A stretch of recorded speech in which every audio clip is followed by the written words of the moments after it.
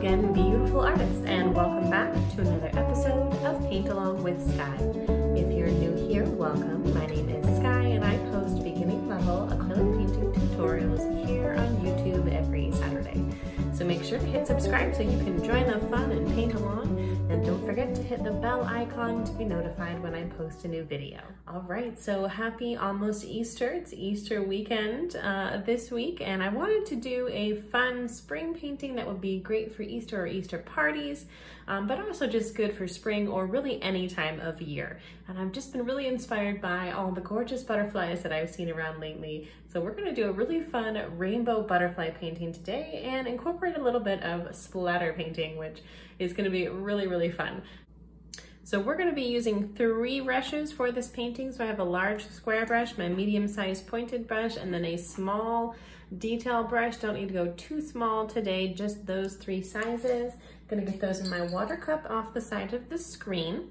The colors that I have for the background step, I have just a little bit of yellow and red, some gorgeous ultramarine blue and phthalo green, and a fair amount of white.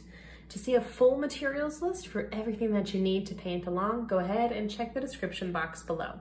All right, let's go ahead and jump right on in. So we're just doing the background step right now. I'm gonna grab my medium-sized brush for this one. And I'm gonna start right in the center here with a gorgeous light orange.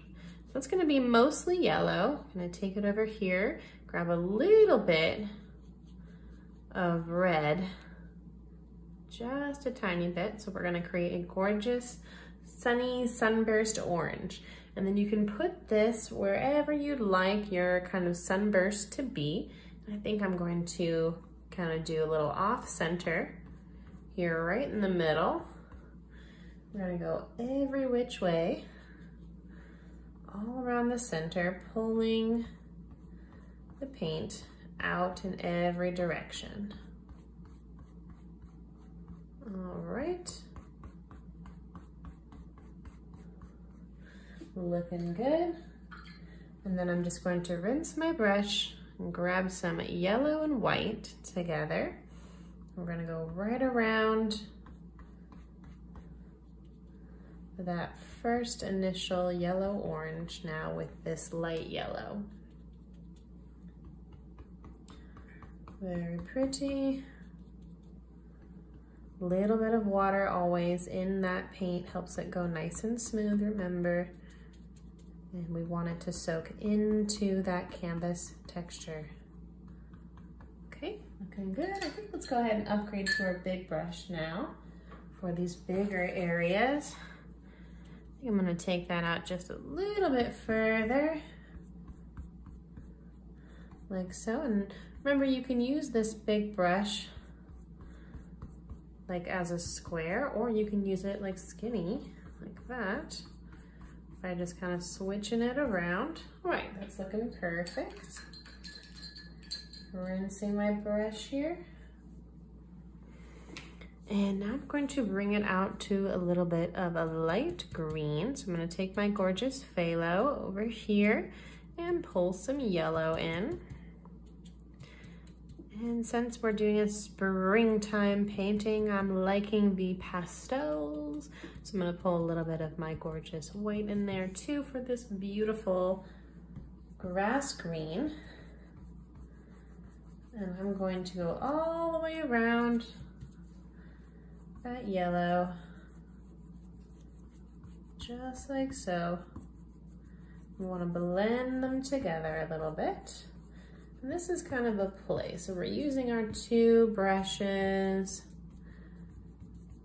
here to fill in the background. We're getting slightly different textures with those brushes. But ultimately, it's whatever you feel comfortable with. So you can bring your medium-sized brush back in if that helps you blend here. Whatever you prefer. Rinsing my brush now for my final color in this gradation, which is going to be a gorgeous blue. Going to pull a little bit of green in there and some white since we're doing that pretty pastel. A little bit more green. I want a beautiful sort of turquoise blue. And pull that here from the outside in, getting a little kind of tie-dye looking. Sort of the inspiration with the background here. I just love rainbow colors, and I wanted to do something sort of loose and abstract this week.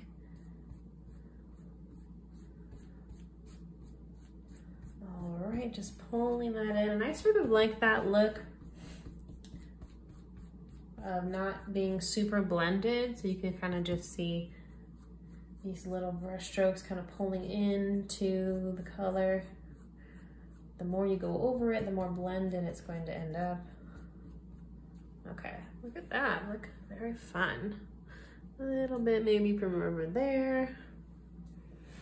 So pretty. All right, now I'm gonna do a little bit of sort of a fun splatter with some dark colors real quick before we let this layer dry. So how fun was it to do that gradation? But now we're gonna get even a little bit more abstract. So I have my dark blue here, and I'm just watering it down a little bit with some extra water, my medium-sized brush. And I'm gonna go ahead and just go into the corners here with this dark blue, creating some great splatters.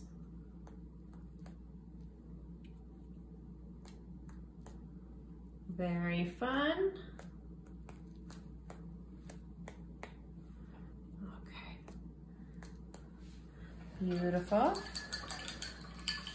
Gonna do the same thing with some green. Gonna add a little bit of white in there though, because it is a very dark color.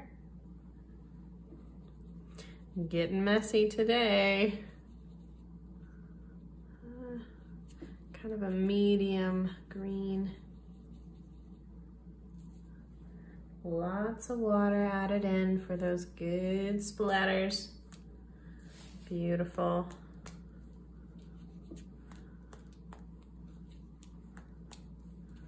All right.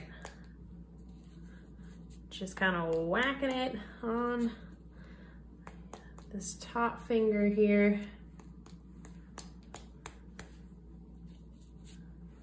Okay, nice. And some good colors there. I'm gonna grab some red as well for my final little splatter here.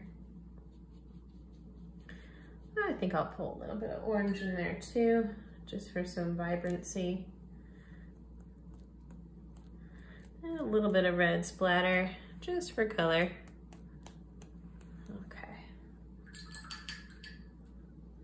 You can add any other color that you like. And we are going to let this layer dry. Decided to add a little bit more blue.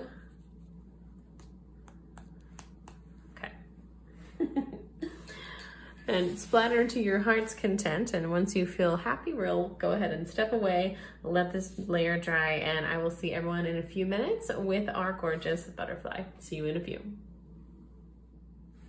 Okay, welcome back, artists. We have a completely dry background and fresh colors on this piece of palette paper here. So I have a little bit more of my gorgeous phthalo green, some red, some more ultramarine blue, and then some black and white. I rinsed my brushes and got fresh water at break as well. All right, let's go ahead and jump right back into it. Okay, so I'm gonna grab my smallest brush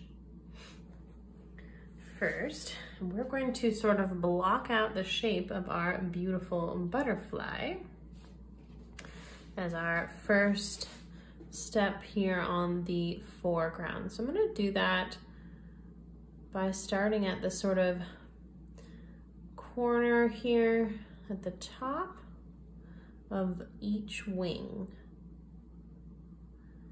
I'm going to come out in the same arc. So, and to the other side, And then I'm going to go 1, 2, 3 and swoop in.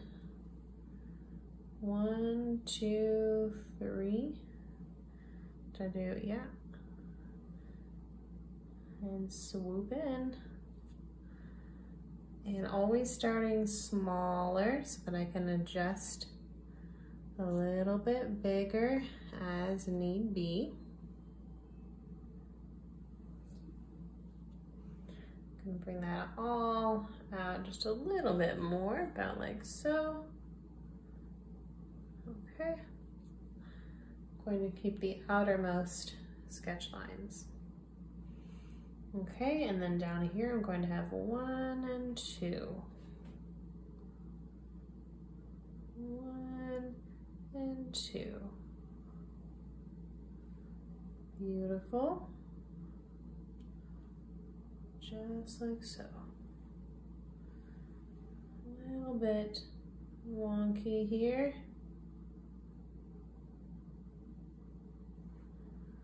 Bring that out just a little bit. And that in like so. All right. I'm going to grab my medium-sized brush here and I'm going to fill in all of these wings first with white. So we have this nice splatter background, which has some dark colors. So I want to do white so that it's nice and opaque. This layer. I'm going to be doing sort of pastel colors too, so the white won't hurt anything at all. Okay. And with today's painting, I'm working fairly quickly because I want this to have still sort of an abstract feel. Honestly, abstract painting is sort of a stretch for me. I always end up getting kind of too pulled in and things end up always looking a little bit illustratory and colorful because I'm in a default mode, which is why I like to do things like splatter painting that sort of force me to go outside of that.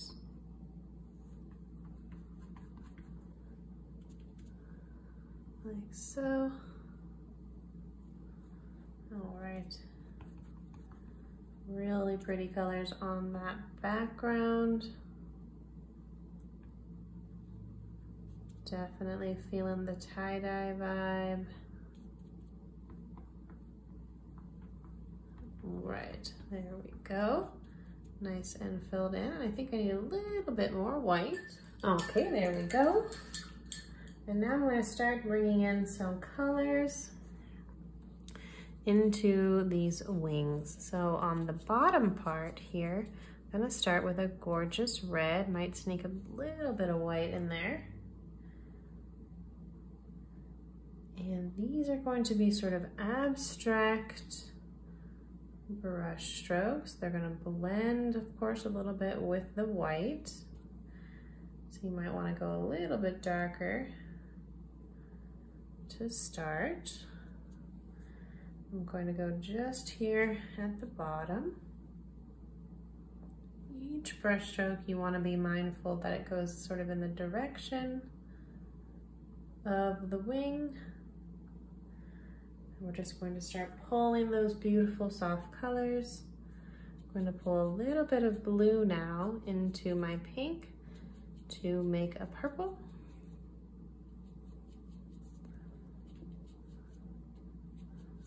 I think a little bit of white as well. There we go. Until you get just the right hue. Very pretty. And then I'm just adding that purple right into the pink, and I'm not over mixing.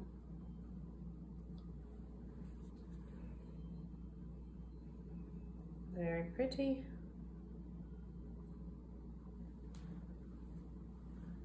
Okay.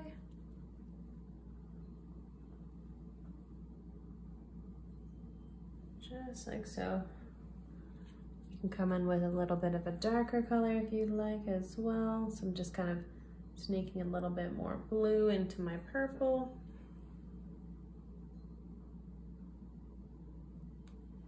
Okay, and I don't want to over blend. Very important. Okay, I'm going to move up into the top part of my butterfly now with a gorgeous blue. Just bringing those brush strokes out from the center.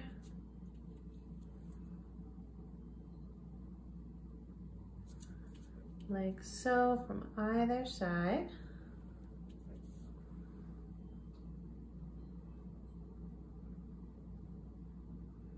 Bringing that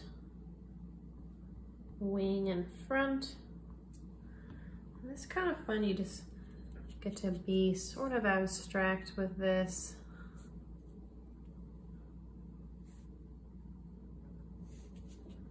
Like so, just kind of throwing some gorgeous colors in there. And then I'm going to go into the purple here as well for the outside here of the wings. Very pretty. Trying to stay a little abstract. Not quite as controlled as usual, but very fun. Gonna grab my smallest brush now. It's looking pretty. Okay, and I'm gonna grab a little bit of the most vibrant red. Just sort of clean up the outside edges a tiny bit so that I don't see any white. And then I'm going to add some very delicate little splatters with a gorgeous light pink. So we have all of the colors of the rainbow now with our beautiful little delicate splatters that are going to be slightly smaller, of course, than the splatters with our larger brush from before, pulling in sort of these light colors now. Perfect.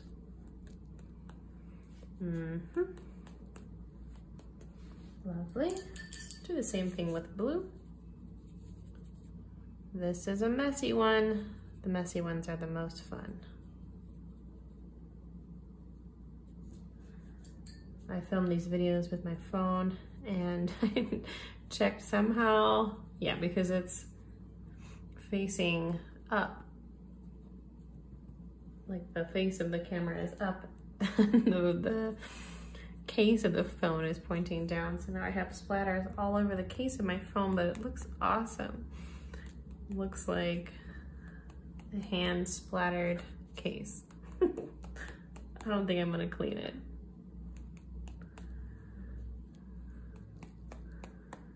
Okay, just a little bit.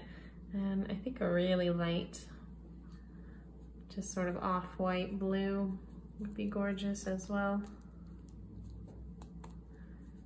Can let your creativity soar.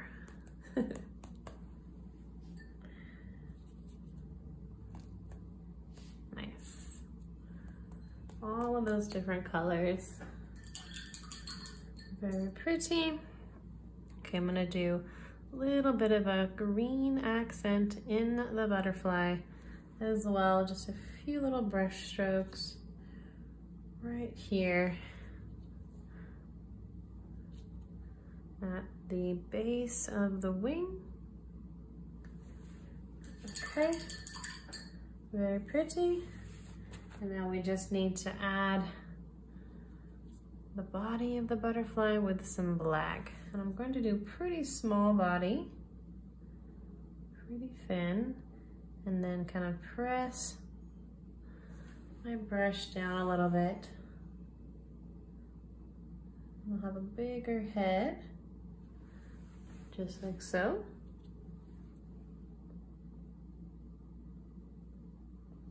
About as long as the wings are.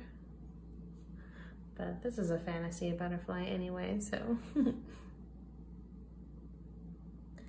And then 2 little delicate swirls for the antennas. I'm swooping in and then out, up and around.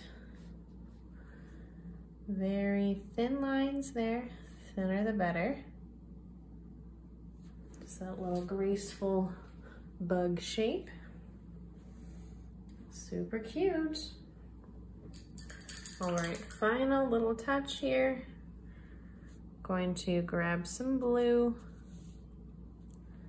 I'm gonna do a quick little kind of squiggle here on the outside. And a few little darker shadows, like so. Maybe even sneak a tiny bit of black in for a little bit more shadow in the wings. But that is looking pretty cute to me. Okay. Touch here and there of a darker color. You can put any other final touches that you'd like on your painting. But that is all the instruction that I have for everyone this week. So let me know what you thought of today's painting in the comment section below. If you painted along today, I'd love to see your work, and I've created a Facebook group called the Art Club that's specifically designed for my students to share their work. Go ahead and check the description box below for a link to join. I'd also like to announce that I am now offering private Zoom parties if you need a little one-on-one instruction from yours truly for your next painting event. And on June 18th, I'll be hosting a free webinar on Zoom on how to start a from-home arts and crafts business. More information about both of these new offerings below. All right, and that is all the instruction that I have for everyone for this week's painting. Let me know what you thought of it below. Love to see you over in the Art Club. And until next time, stay creative.